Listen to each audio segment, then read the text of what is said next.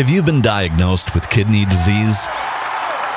Contact Nucleus Network for more information about our upcoming kidney disease studies.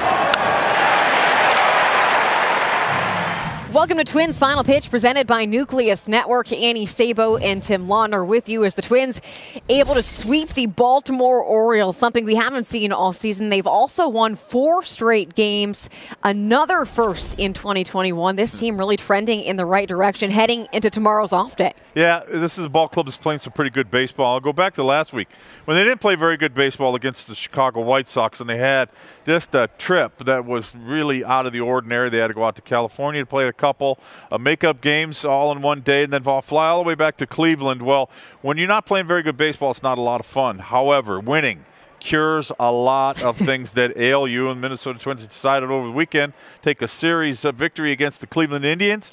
And now they come back home and improve their home record by sweeping the Baltimore Orioles. So things trending, like you said, Annie, in a much better direction. The team's playing pretty good baseball now. They need to get some guys healthy because they've got some other guys that are plugged in there, but they're doing a good job and filling in those holes quite nicely. They need to continue to play good baseball, especially this weekend against the Kansas City Royals.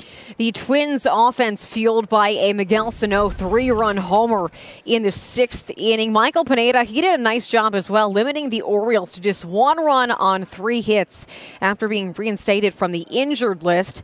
Things just really seem to be working in unison right now. Manager Rocco Baldelli, a pretty happy camper.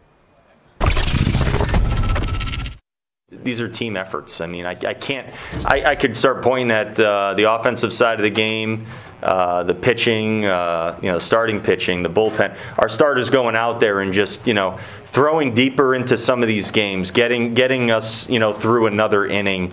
Not just competing for the first 5, but wanting the ball and continually going out there and doing their jobs really well.